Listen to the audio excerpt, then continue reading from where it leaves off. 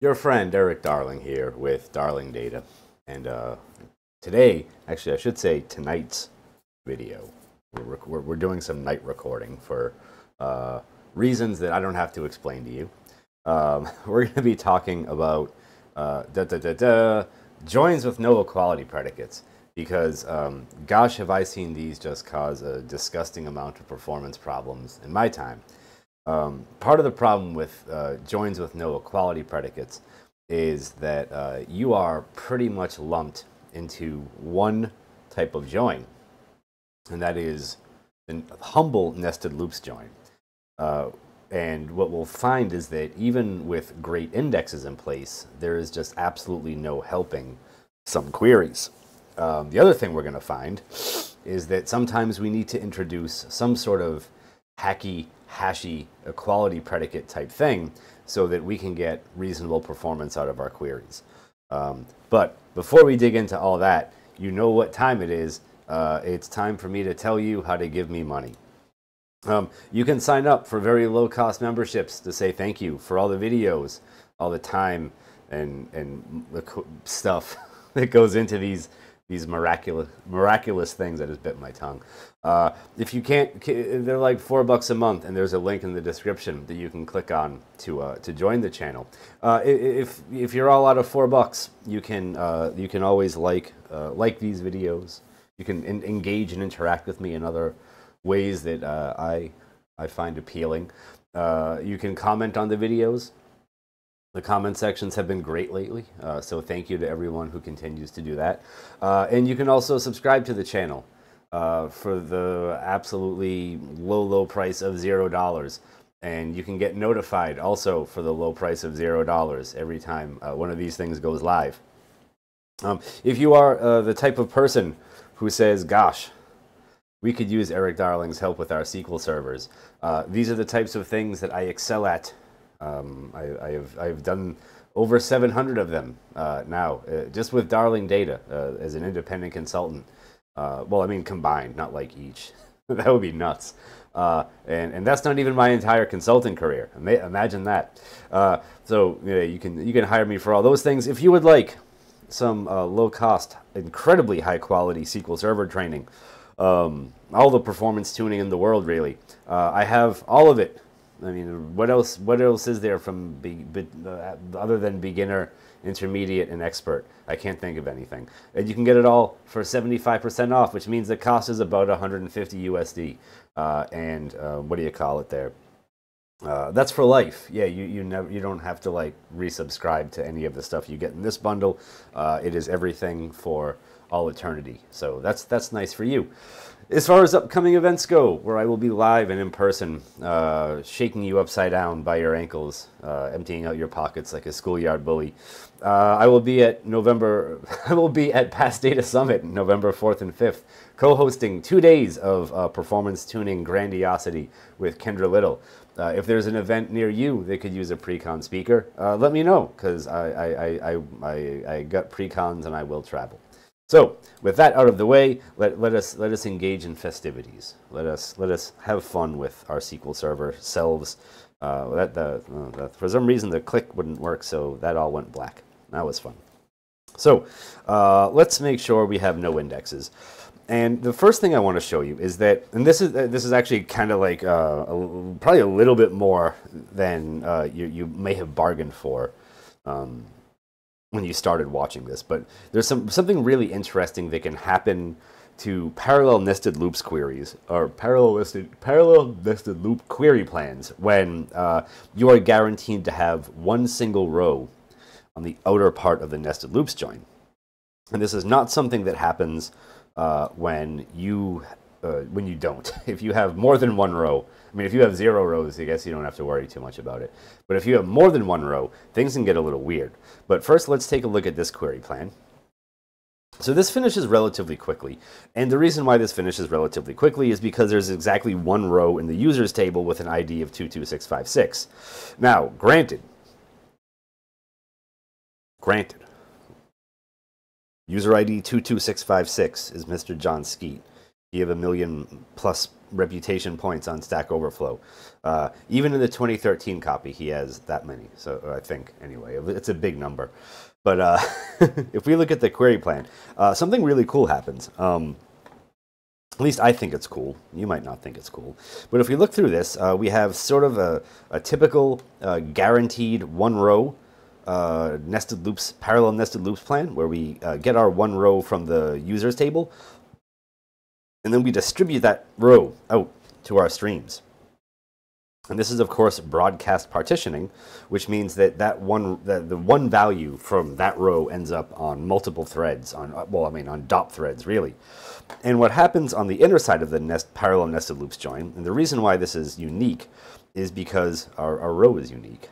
And when we look at the way that the rows get distributed on parallel threads, normally you would see 17142.169 on every thread, because that's what the inner side of a parallel nested loops join does. It runs dot copies of whatever you do on the inner side of the nested loops join, which can be awful sometimes. Other times, when you're guaranteed one row from the outer portion, you can end up with usually a much more efficient query plan, where those rows do get spread out. So if you added up all those numbers that I just stuck my hand into like a weirdo, you would get 17124.169, so that's cool. What happens when you don't? When you don't guarantee one row? So the first thing I want to show you is that if we look at all the users in the users table whose IDs are between 22656 and 22666, there's only one other of them, right? There's only one other ID in there. But if we look for this, where ID is between 22656 and 22657, SQL Server is still going to expect two rows to come out of there. And because of that, our query plan is going to change drastically and dramatically. It's going to be awful. And I don't know, something about night recording is making the shadows over here a little weird. I don't know how to get that to be any less weird right now. I can just close my arms so you can't really see behind me, and then I can just do weird little robot T-Rex type arm things, and I don't know. That won't look awkward at all, will it? No, not one bit. But if we look at the query plan, it changed quite a bit, and it took quite a bit longer. So this took about 22.5 seconds. Eesh. Eesh, that didn't do good. And just about all of that time is spent in between these two things right here, scanning the clustered index to get new rows out and spooling those rows into a lazy table spool.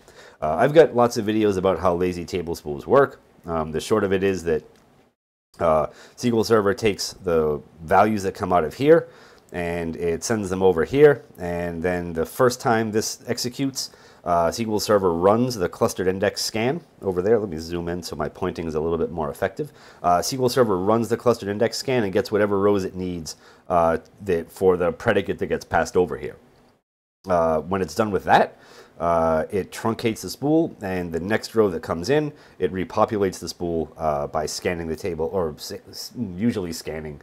Generally, if you have a seek over there, you won't see a table. Sometimes you will, but in general, like hitting this, let's just say hitting this object to get the next set of rows out to populate the table spool with is what happens. This just takes a very long time, and part of why it takes a long time is because we end up with very, very lopsided parallelism. If you look at this, all of the rows end up on a single thread. This is quite abnormal a lot of the time, but it can be very normal when you have these sorts of plan shapes. The reason why this happens here is because we're looking for a single thing at a time, and we just get some really unfortunate data distribution stuff happening in the post table. So we end up just putting all of our work on one thread for the two iterations of the nested loops join, because really the one iteration, but because only one row comes out, even though we expect two rows. But SQL Server sort of getting ready to defend itself against two rows means that we lose that guaranteed one row on the outer side of the nested loops thing, and that sort of messes us up a bit. You'll see that the partitioning type in here changes from broadcast to round robin, meaning that this thing just puts things on threads as they come out, and that's, you know, kind of not good for this situation. Of course, having an index on the post table for last activity date is pretty helpful in both scenarios. One thing that is kind of a downer, though, is that with that good index in place, the original query slows down a bit. This goes from finishing just about instantly with a parallel plan to taking a bit longer with a serial plan. Now, if you remember, the parallel plan spread out, you know, those dot threads pretty nicely, and we did all this work just about instantly. Now we lost a little bit of efficiency here, right? This is about oopsie daisy. This is about 1.7 seconds now, which isn't great, but I think, you know, generally the efficiency that you gain with this query, where this thing no longer takes like 22 seconds to run, this thing takes another 1.7 seconds to run. It makes it worthwhile.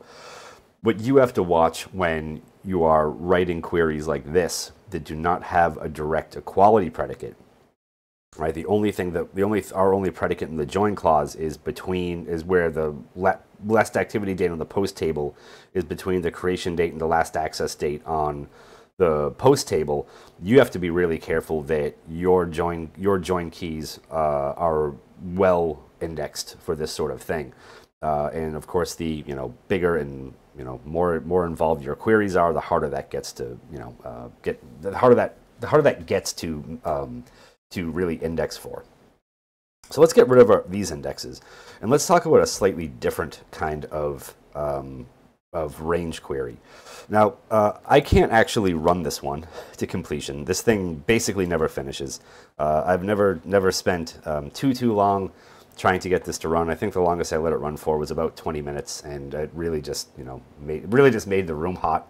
the laptop was sizzling. I think could have used it like a griddle, but this will basically never finish. It's a real unfortunate sort of situation, and it's made even more unfortunate by the fact that SQL Server asks for some kind of silly indexes. So if we ran this multiple times, SQL Server would eventually suggest an index on display name, and the original index it wanted was on post type ID, comma, last editor display name. I'm just gonna put this in the where clause here to shortcut having to do all that stuff, because it effectively gives you the same thing. But what's really rough is that unless we write our query with an equality predicate like this, right? Like, let's say that let's actually give you a slightly better example. Let's do this first, and let's look at what SQL Server comes up with for a query plan.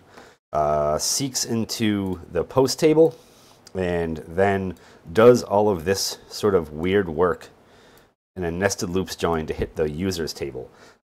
This will never finish either.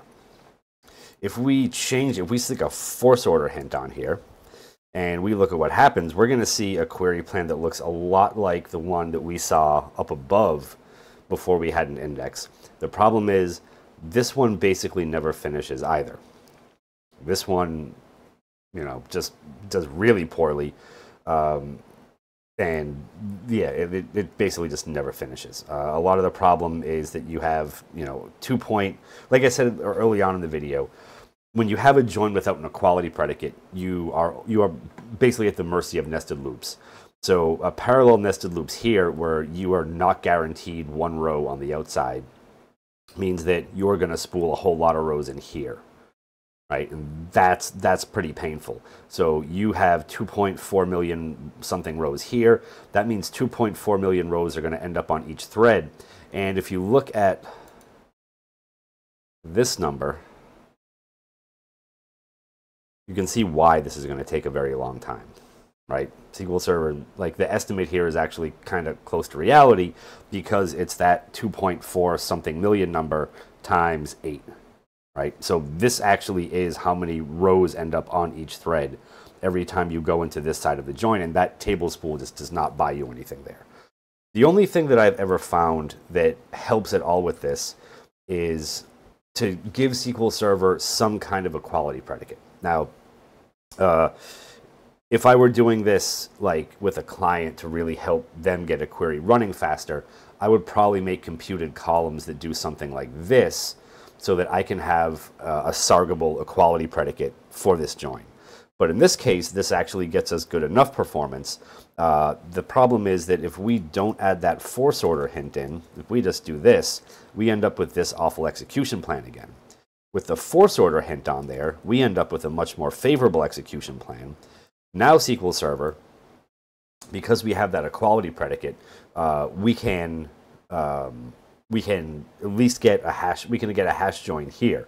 Now, the logic of this may not be 100% correct, because I'm saying where the display name equals a display name and the display name's like this. There are all sorts of ways that you might need to logically look at this to figure out if what we're doing here is exactly correct. One other thing that you could do is find like the min length of display names in the users table and just match on the minimum length of one being equal to the minimum length of another, which is like, I think it's like 3 characters over in the users table. There are all sorts of ways that you can do this. Or look at this or approach this. You might even try hashing like some of it, or you might even try hashing the display names or something like that. But the goal is to just get something that's an equality predicate into the join clause, so that when you run this, SQL Server has other options for join types. And when you run this, it actually finishes pretty quickly with those indexes in place. Is this result correct? I don't know. You know why I don't know? Because none of the other queries finish. So that's fun there. But it was my attempt to kind of give you some advice on how to start tuning these queries and how to start getting at least some semblance of a reasonable query plan back. Like I said at the beginning of the video, or I don't actually forget when I said it, joins without equality predicates have really caused a lot of performance problems that I've seen over the years, especially when there are really large tables involved, and almost without fail, there's no good indexes to support what you're actually doing, and almost without fail, it takes a lot of effort to get these queries to do anything reasonably fast. So I'm going to wrap this one up because I got a few other videos that I need to record this evening. So I'm going to get this one on the books. Thank you for watching. I hope you enjoyed yourselves. I hope you learned something. I realize that the outcome of this video is a little disappointing because there really is a lot of thought that has to go into what makes sense for any sort of equality predicate in here, and that can take a lot of tinkering and tweaking, and that's just a lot of time and effort that you're going to have to spend reasoning with the data that you have in your tables. For me, this is probably a close enough approximation that actually gets some results back and gets the query to finish. But you might have a completely different set of requirements that make this absolutely useful. So, from me and Bats Maru, my only friend in the world, thank you for watching, and I will see you in the next video. Have a good night.